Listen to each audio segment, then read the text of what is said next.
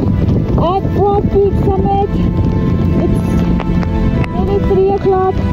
Can't see anything. And it's cold. I'm not gonna take my mask off. I think I started climbing all of a sudden 2 years ago, unplanned.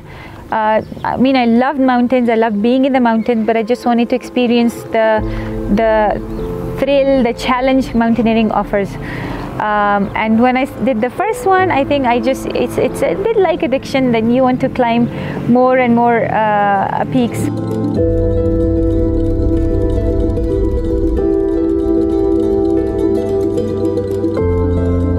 One of the main challenges was from the community, but when I climbed it, then people were saying no, she will not be able to climb it. I then managed to climb it, and then when I planned to climb K2, I had a lot of resistance and a lot of bad comments that she will not be able to climb K2.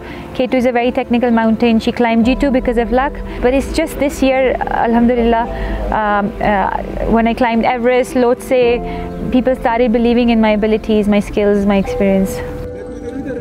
I think this Everest one, I would say that was near death, because it was, I mean, the amount of rocks that were falling on us.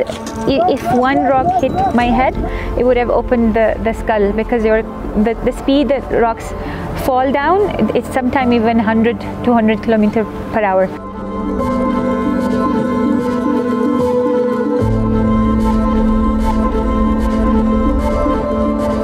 I've been able to climb 8 peaks above 8,000 meters, mainly because of my husband's support. I used to think, what if I don't come back to my kids? Message I always share is dream big and go for the impossible. Go for what people say impossible and make it possible.